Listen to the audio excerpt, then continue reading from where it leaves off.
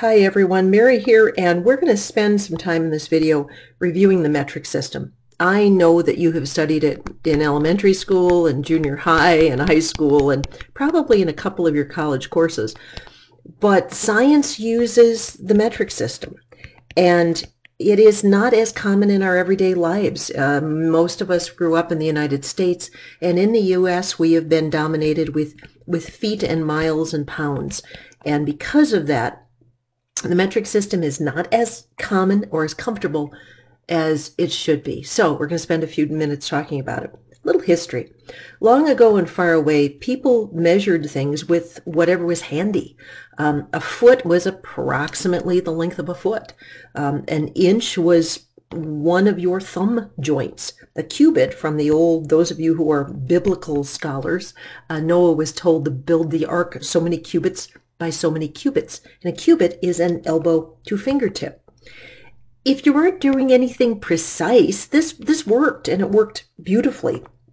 The challenge was, by the 1700s, science had elevated. Science was getting better, and there was a gentleman in France named Antoine Lavoisier, and Lavoisier is considered by many the father of modern chemistry.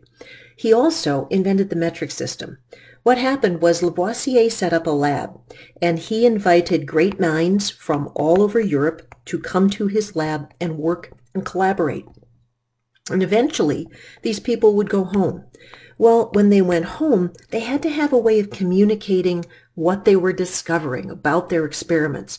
That means they had to have a consistent system of units. And so they invented the metric system.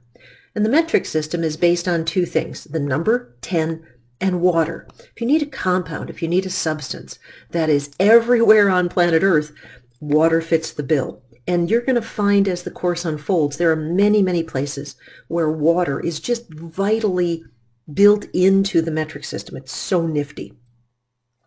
By the 1960s, the 1700s version of the metric system had really gotten out of sync.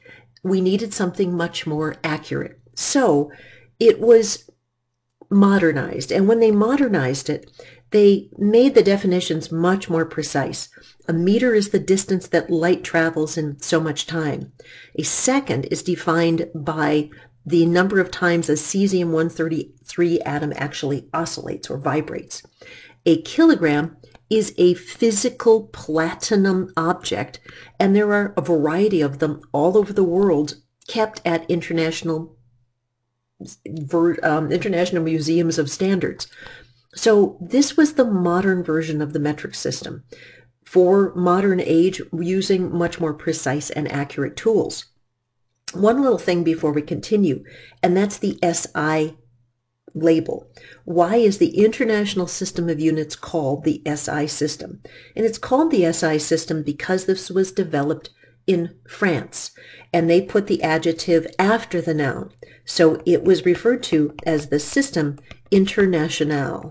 And because of that System International, you and I call it the SI system.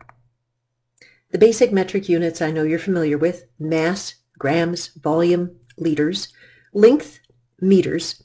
The old metric system used Celsius as the temperature, and in the modern SI system we use the Kelvin as our measurement of temperature. Time is still seconds. The metric prefixes.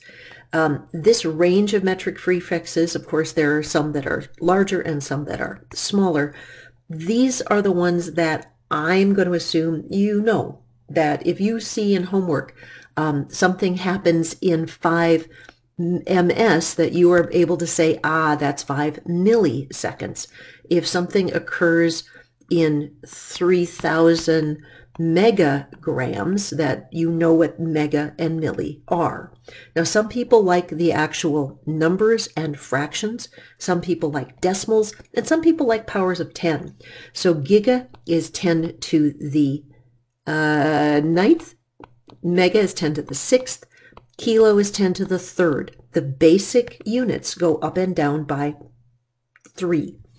Milli is 10 to the -3. Micro is 10 to the -6. And nano 10 to the -9th. Deci and centi are still common, but They are a little different pattern. Deci as in decimal. There are 10 in 1. So this is 10 to the negative 1. And centi as in century, 100 years in a century, is 10 to the negative 2. There are two kinds of units that you're going to see in science. In physics, we tend to use what we refer to as the MKS system of units: meters, kilograms, and seconds. If you have taken a chemistry class in the past, you may have used the CGS system: centimeters, grams, and seconds. Why do chemists use smaller units typically and physicists use larger units? Well, we're dealing with planets and pickup trucks and big things. Chemists are working with atoms and small quantities of substance in a beaker. So the units are adaptable to whatever you happen to be measuring. Let's talk about converting within the metric system. I'm going to show you a system that is simple. If you are good at another system, yay for you, and keep using it. But this is a system and that's the number line system, that I have found has worked for me and many of my students through the years. So if you draw a number line and you put a extra big thick line every third one, in the middle, this is going to represent the base. And what are my base units? Typically grams, liters, and meters. The first big thick line to the right is for milli, the next one is micro, and the third is nano. To the left, kilo, mega, and capital G for giga. And two more that are common, deci and centi. Now, how do you use this beast? Well, you use it by moving decimals back and forth. So let me show you. If I've got 147 centimeters and I want to go to meters, I start at centi and I'm going to my base, and I know it's base because there's only one letter. So I'm going to go 1, 2 to the left. There's an implied decimal right here. 1, 2 to the left. 1.47 meters.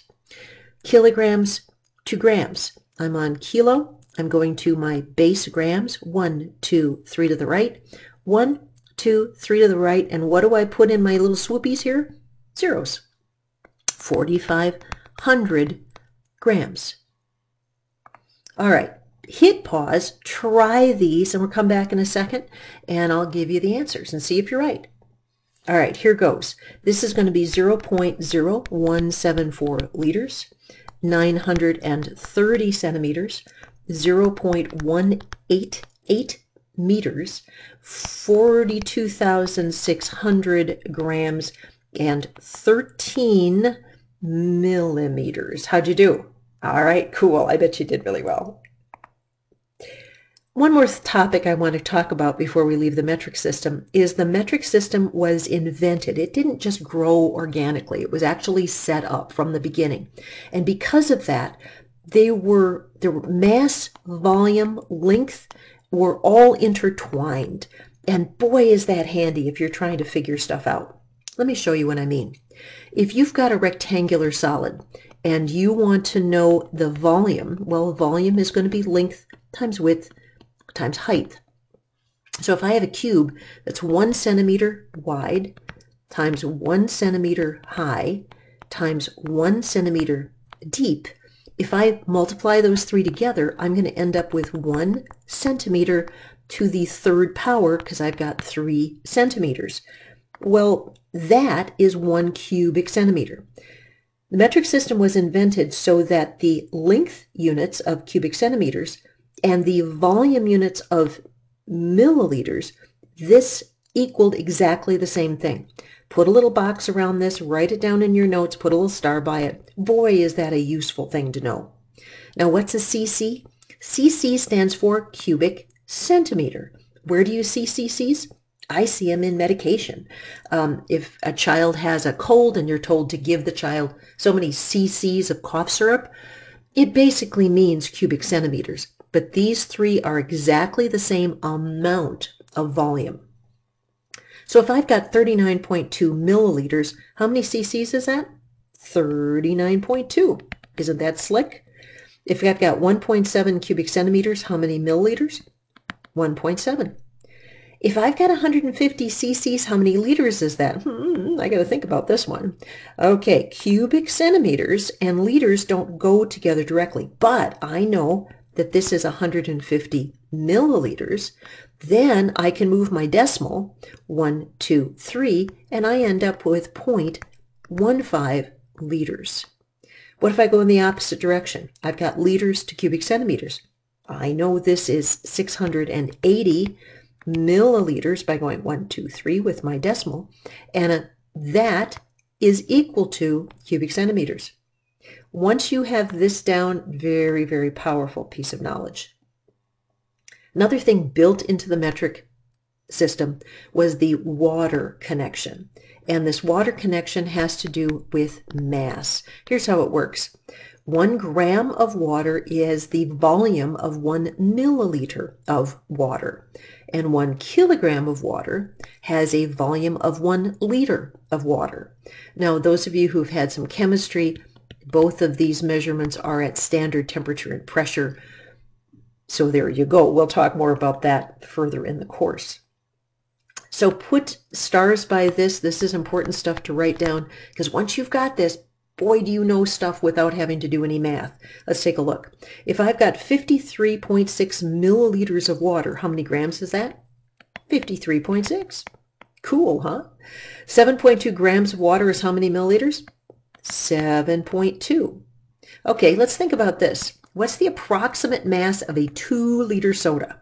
Well, 1 liter is about a kilogram, so this soda is going to be approximately 2 kilograms of mass. Do you think the whole bottle of soda pop here is going to be more than 2 kilograms or less than 2 kilograms?